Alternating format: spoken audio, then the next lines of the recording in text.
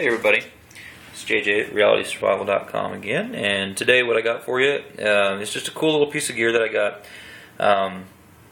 Just picked up at REI the other day for $10. It's a Smith's 3-inch diamond sharpening stone.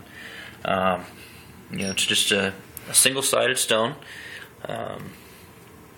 that has got a little fish hook sharpener, lying down the middle there. I don't do a whole lot of sharpening on fish hooks, but I suppose that's good to have. But the great thing about this is that just diamond stones just do really well at putting an edge on knives. And the other thing for me is it's kind of a multi-use item.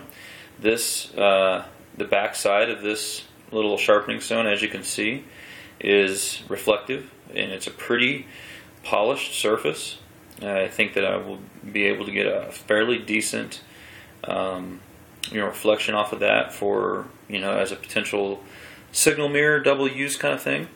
And the other thing is I recently got another U.S. Air Force survival knife, and I have added this in as a replacement for the stone that came with the Air Force survival knife. It fits nicely in the pocket, and it's definitely an upgrade to that stone. So, and by the way, I'll have a full review on the Air Force survival knife here shortly. I'll be putting that out, probably in the next week or two. And it will the main article will be actually posted on willhavenoutdoor.com. Creek Stewart over there asked me to do a review of this, and so that will be out shortly. But anyhow, this is just a cool little thing. It's $10, and it's definitely an improvement over the little whetstone that comes with that knife.